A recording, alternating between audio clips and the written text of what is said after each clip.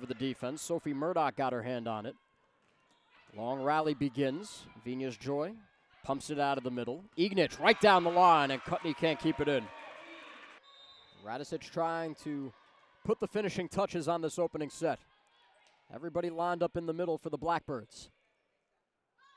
Cutney tries it. Jurich got a piece of it. Sets it up for Rice, and that's on the line for a winner. Leanne Haas laid out, but could not keep it up. And LIU takes the opening set. But Kyle Robinson has to be excited because he then gets 2 more years with Nicolo Keke, who plays a very similar role, despite being shorter than Rice. Rice at 6'1", Okeke at 5'9", but very similar players. Although Rice probably has the advantage in terms of offense, as she almost slammed one down right there. Nice save by Haas. And another long rally ensues. Foyt trying to put an end to it. Koczynski scooped it up. Who wants this point? Rice there again. Didn't get much on the shot. Up top, Cutney down the line, and Jurich there to answer. Foyt will try it again. And it's kept up by Haas. Second time she's kept it alive. Jurich tumbling. Longest rally continues. Almost got it down, but Koczynski saved it. And then St. Francis.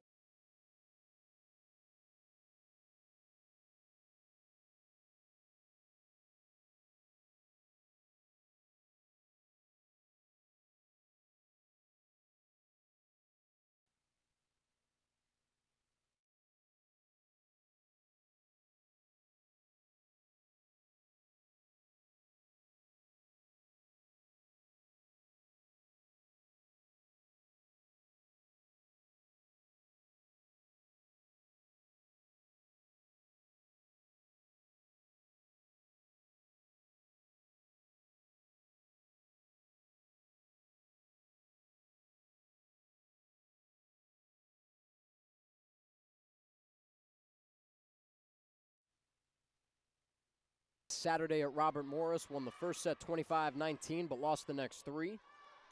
And then the last match in October at home against Central Connecticut State. Easter with a bit of redemption right there, gets even. Its destiny in what could be the 3rd and final set. Cutney just checked back in. She plays at the net.